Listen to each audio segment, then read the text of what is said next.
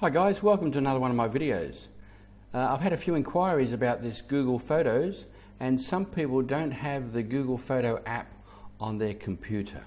So today I'm going to show you how to download the Google app onto your computer so you can upload your photos to Google Photos. Hey Google, let's make a movie. Okay, I love watching you make movies. Michael, lights, camera, action. Let's go. I'm all ready. Okay guys, so the first thing we need to do is we need to go down to Google and open up Google Apps. And now we'll come to this page here. I'll put a link in the description below, and you need to go to Download, Backup and Sync.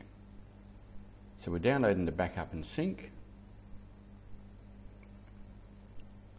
and that will install onto your computer. When you've downloaded that, open up the program, which you'll find in the bottom left hand corner here, and there it is there. So we click on this to install it, click yes,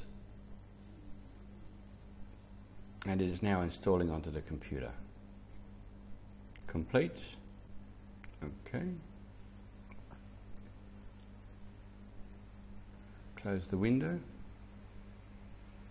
So this window comes up to start with, so we get started. We sign in.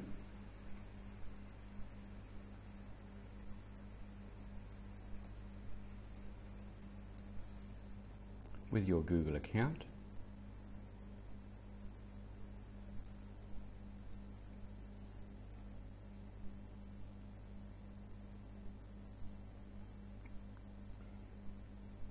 This is now the setup. So what do we want to do? We can back up our photos and videos to Google Photos, and we can also back up all file types if we want, but we just want photos and videos in this case. Next. Now this gives us suggestions. We can back up our desktop.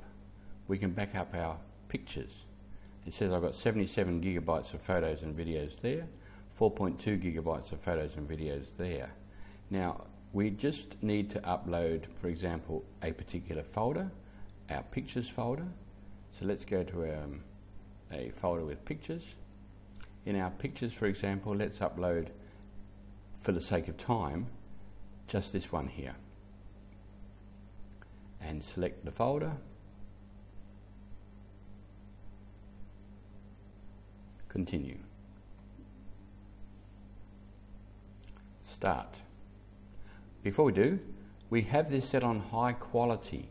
Now, as I said in one of my previous videos, high quality means that you have unlimited storage, whereas this one down the bottom here, you only get 14 gigabytes of storage. So click on the high quality. That saves it in 16 megapixels, and that's plenty. Start, and it's backing up the files. Click on this item to see the progress, and it's done. As simple as that. So if we go to the Google Photos, and you'll find that they've been saved online in our Google Photo account. So guys, if you have any questions, please leave a comment below and I'll try and answer them for you. And I'd like to thank you for watching. I hope that helps. If you liked it, give it a thumbs up, and we'll catch you in the next video. Bye for now.